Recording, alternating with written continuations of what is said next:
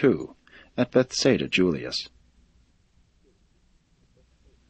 On Monday, August 8, while Jesus and the 12 apostles were encamped in Magadan Park near Bethsaida-Julias, more than 100 believers, the evangelists, the women's corps, and others interested in the establishment of the kingdom, came over from Capernaum for a conference.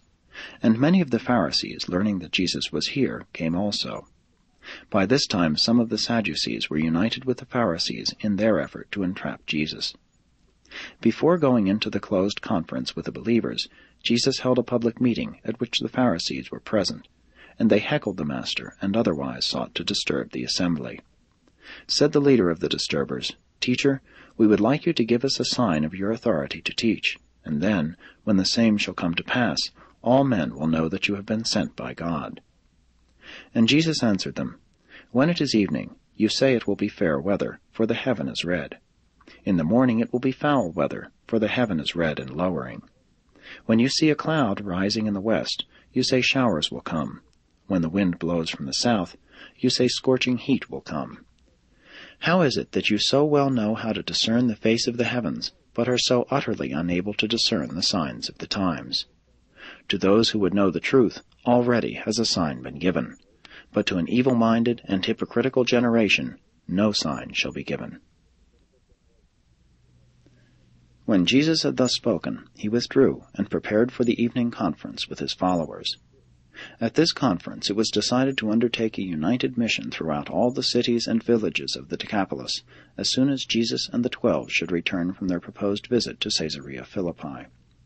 The Master participated in planning for the Decapolis mission, and, in dismissing the company, said, "I say to you, beware of the leaven of the Pharisees and the Sadducees.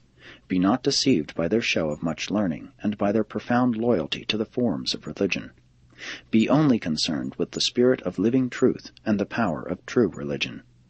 It is not the fear of a dead religion that will save you, but rather your faith in a living experience in the spiritual realities of the kingdom. Do not allow yourselves to become blinded by prejudice and paralyzed by fear. Neither permit reverence for the traditions so to pervert your understanding that your eyes see not and your ears hear not. It is not the purpose of true religion merely to bring peace, but rather to ensure progress. And there can be no peace in the heart or progress in the mind unless you fall wholeheartedly in love with truth, the ideals of eternal realities.